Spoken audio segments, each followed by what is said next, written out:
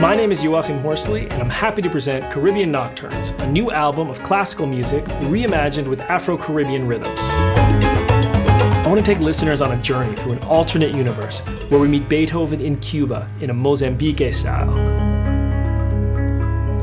Chopin in Martinican styles, and Mozart with Afro-Colombian rhythms. These piano-led arrangements were recorded over the last 3 years with incredible artists from 3 different continents, including Tomás Pelón, Damian Nueva Cortez, Jonathan Morocho Gaviria, Natasha Rogers, Charlie Siem, Pedro Barrios, Aurito Cantora, Jendel Tambo, Boris Ren Adelaide, Jeff Pierre, the Hollywood Chamber Orchestra, the New Deco Ensemble with Giacomo Bairos conducting, and opera singer Janine Debie singing a new Caribbean aria I composed based on the Haitian poem Testament by Félix Morisot Leroy. What's amazing about this project is that even though these worlds are supposed to be so different, they fit together so naturally.